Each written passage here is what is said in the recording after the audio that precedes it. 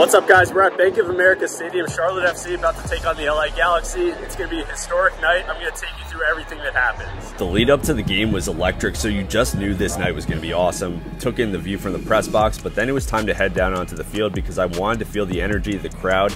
It was such a surreal feeling seeing everything. Even former Carolina Panthers receiver Steve Smith Sr. made an appearance.